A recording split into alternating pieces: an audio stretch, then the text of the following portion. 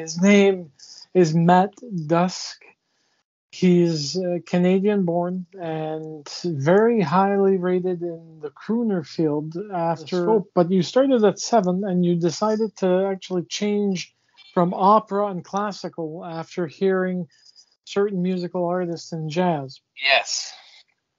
From my understanding, you also have umpteenth 9 albums.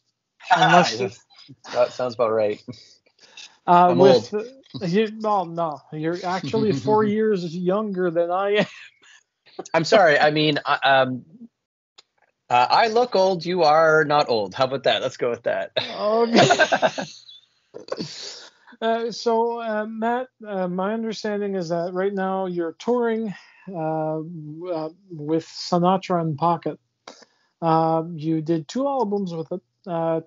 2020 and 21 were the years they were released, with Volume 1 Sinatra and Volume 2 Frank Sinatra as well. Prior to that, you had produced Just the Two of Us, a duet album, and you had 3 different duet artists that were actually being used depending on the country that you were going to. Japan, Poland, and Canada. Yeah. Now, I am hoping that you have another album coming out, because you did something superb with the last album that you produced. This is just phenomenal that you're coming to Moncton. You went to Halifax, you went to Charlottetown, now we have you here in Moncton. This is the only 3 locations that you actually decided to attend for now. For now, anyways.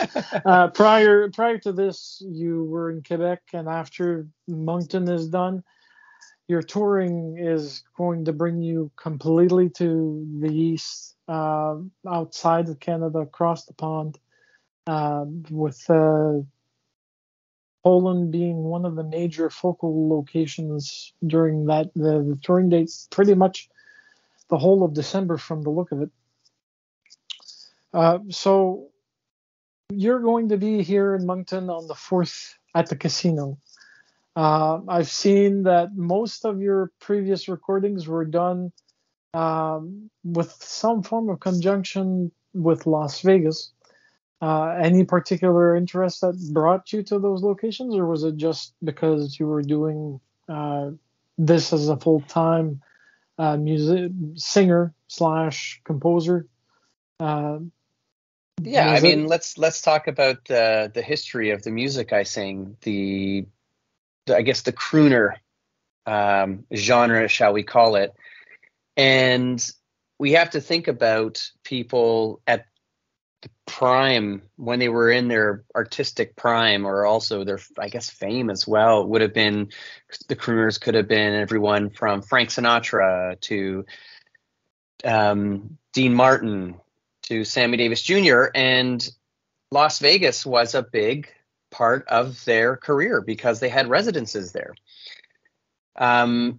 As a young kid growing up, I got my hands on some of these, kind of bootleg recordings of them doing their show in Las Vegas. And when I was 24, just by chance, I was invited to perform down in Las Vegas because there was a Fox TV reality show called The Casino.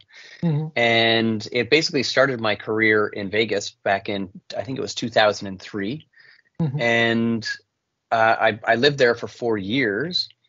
So Las Vegas has obviously changed in 20 years. I mean, even if we look at 2004, we look back to 1984, it also had changed quite a bit. However, though, if you land in McCarran Airport, which is the Las Vegas airport, they're always playing Frank Sinatra, Dean Martin, Sammy Davis. I mean, that music is still part and parcel of the heritage of that place. They've got, Frank Sinatra Drive and another one named after Dean Martin, etc. So Las Vegas has always been attached to this kind of swing or croon, so to say. Mm-hmm. Now, crooner-wise, I understand that you're musical path eventually brought you into uh, Oscar Peterson under his wing, under a masterclass he was teaching, and you won the Oscar Peterson Scholarship. scholarship. Yeah. How was that experience for you, meeting one of the piano jazz greats?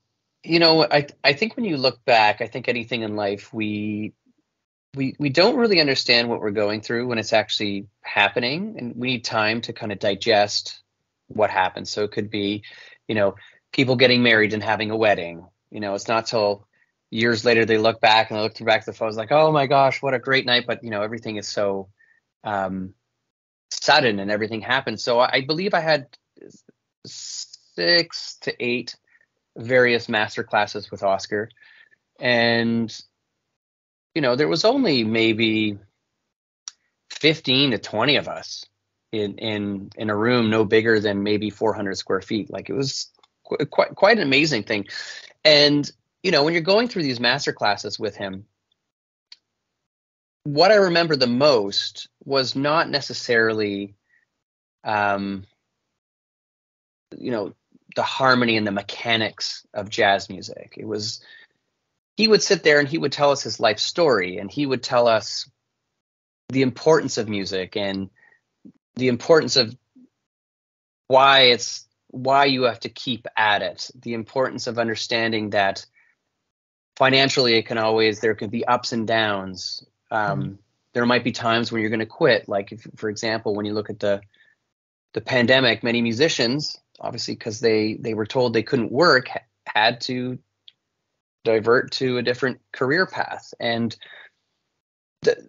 what he gave myself and the other students, if you listen between the lines, and this is what I'm saying, going back years later, is music is a gift.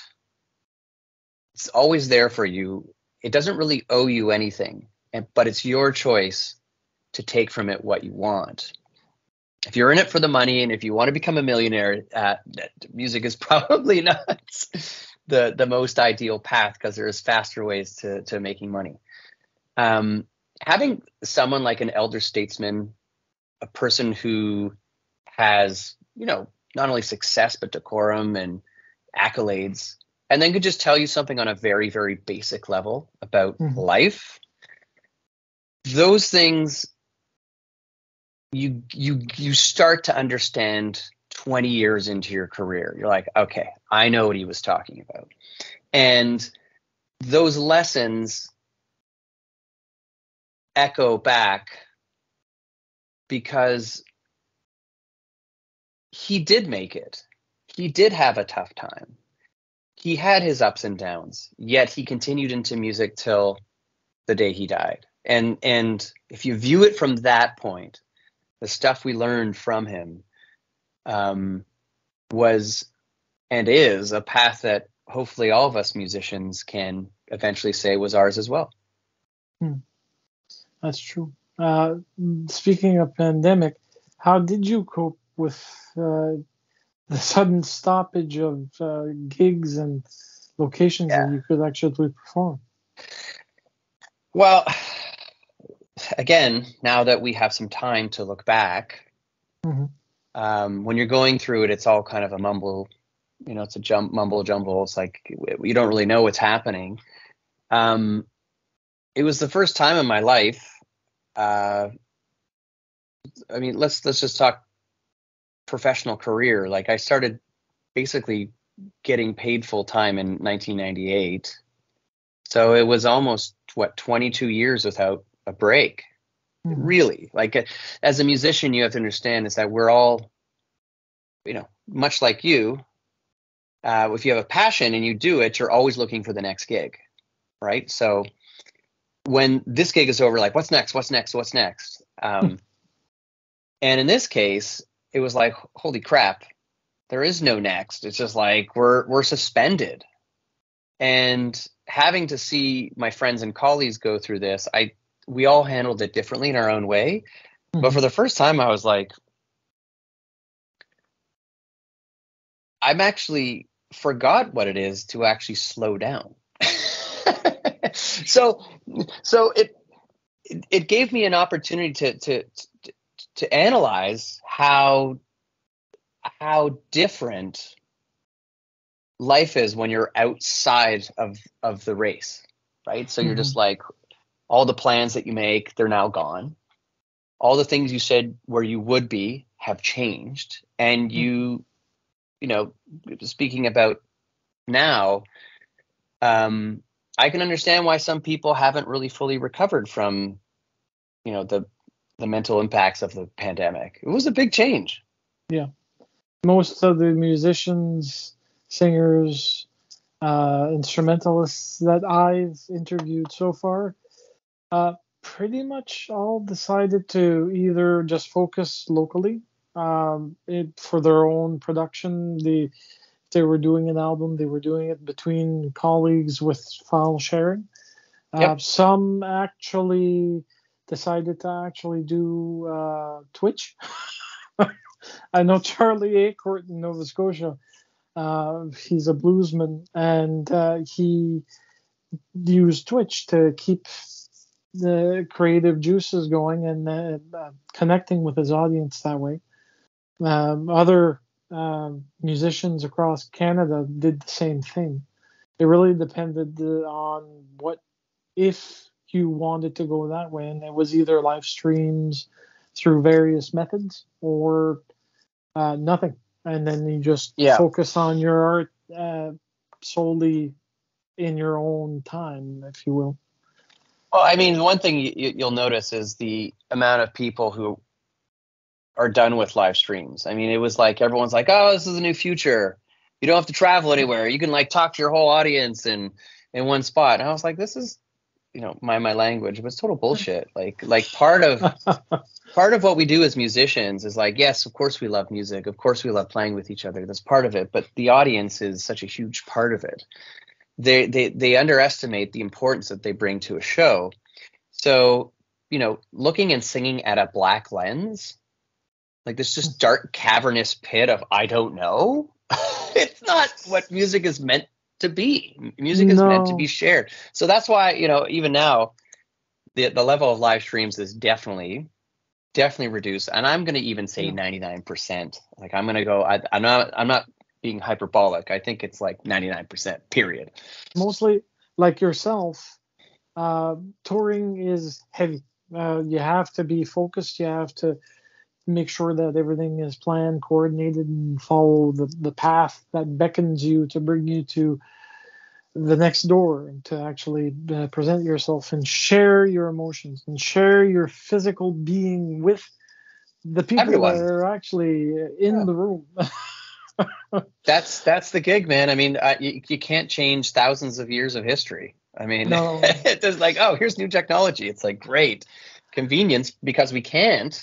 But man, as soon as that door opened, it was also very interesting to see, you know, the slow return to music, the audiences as well. In the beginning, it was like, holy crap! Now everyone's touring at once. Now, you know, every small town in the world and big city, you've got triple the amount of shows. So, you know, it's quite deflating also for many acts to go on the road and go, holy crap, it's more expensive and there's less people here. But it was never about them. It was just the return to a different paradigm. Yeah, the venues were having issues right at the beginning of the opening of not embargo, but restrictions. And of course, a lot of the gigs had to cancel. You possibly went through that yourself? Like when you say, did I go through it myself? So as a jazz musician, you know, we make this joke. It's like we do the same show if we play for 9 people or 12 people.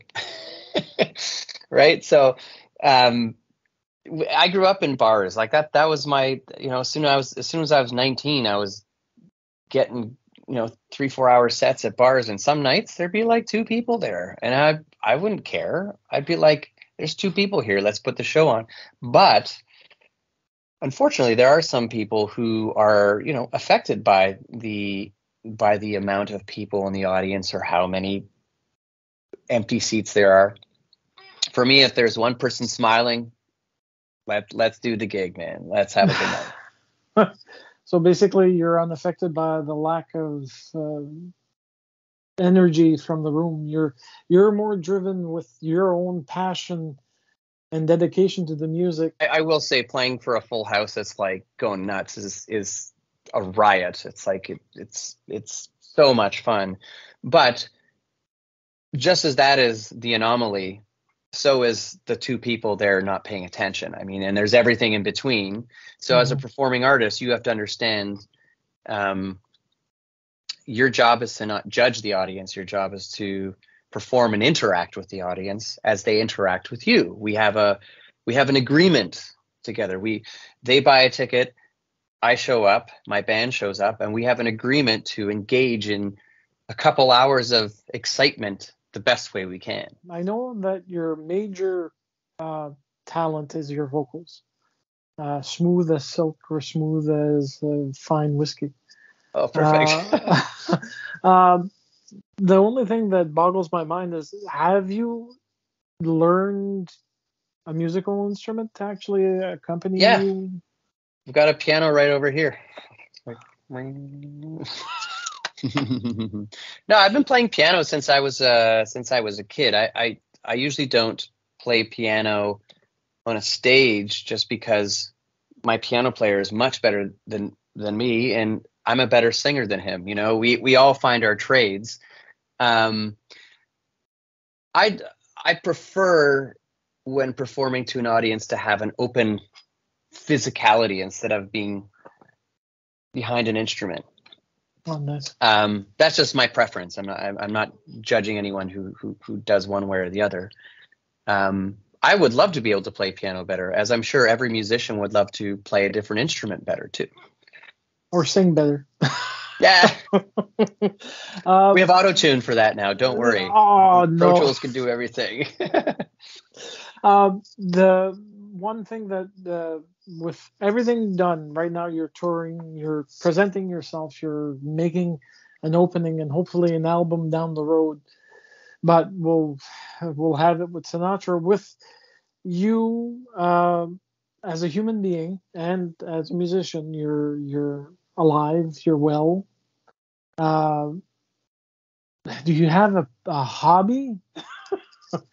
Because not many people do. If they're instrumentalists, they tend to really just stick to their guns with guitars. They may read a book or something else. But what about you? That's a good question. If we all ask ourselves, what do we enjoy doing in our time? Obviously, music and performing is what musicians love to do.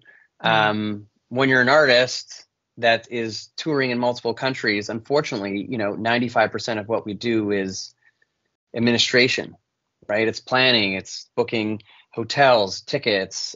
Some people have people. I'm pretty hands-on. I basically run my own business top down, and I've got a great team of people who help. When I do have some time off, I grew up with my dad fixing old cars. Okay. So before my daughter was born, I used to be, a garage rat fixing stuff all the time. And actually today I was actually working on, I have a 1962 Morgan. Oh. And I was working on it today, and I'm glad I didn't cut my hands for the show. Well, at the very least, I know that you're a car junkie, so that's actually a good thing. You're one of the rare ones. The other people, it's either cooking or reading a book, skating, I get dirty. biking. You get dirty. Yeah. The last question I have, because you just listening to you is pretty much the whole kit and caboodle. It's a weird question. I've asked every single artist that I've done interviews with about this, but it's simply, what's your favorite dish as food? Oh, pizza, hands down. There we go. So I'm sorry. I probably sound like a child, but no, you don't. You know what the problem is that when you're on the road touring all the time, it's like, oh crap, we're late. We have to get this load in, sound check. Everything's bright. The show's, just give me some pizza. Well, that's positive thinking from a man who's gone through a lifetime of education and wanting to run the family business, the tools that you learned at those institutions actually served you quite well, as we can see. You're the prime minister of crooning. Oh, well, thank you. No, you are, because you do everything. I mean, the only thing that I was hoping to see is you goofing around on TikTok, but you're pretty much don't worry, just don't worry, that's coming. Unfortunately, I understand with the power of social media that is coming. It's coming. Don't worry. I'll be a dork. I'll be everyone's dork. That's part of the fun, right? Yeah. Well, folks, this is the end of the interview between me and Mr. Dusk, a fabulous man, fabulous Canadian, and he's going to be in one of your towns. Check out his website, mattdusk.com. There's a listing of his touring dates and also merchandise and a whole bunch of stuff that you can get from him. Support this artist as always. Discs. Do you do vinyl? We do. For those that are going back into vinyl, he's got vinyl. So, Matt, thank you so much. Oh, I thought you meant vinyl pants. I'm sorry. No. Oh, some actual records. Yes, those two. Vinyl pants? Yeah, no. man. Halloween. It's Halloween time, right? We got to dress up as Catwoman, whatever. Oh, okay.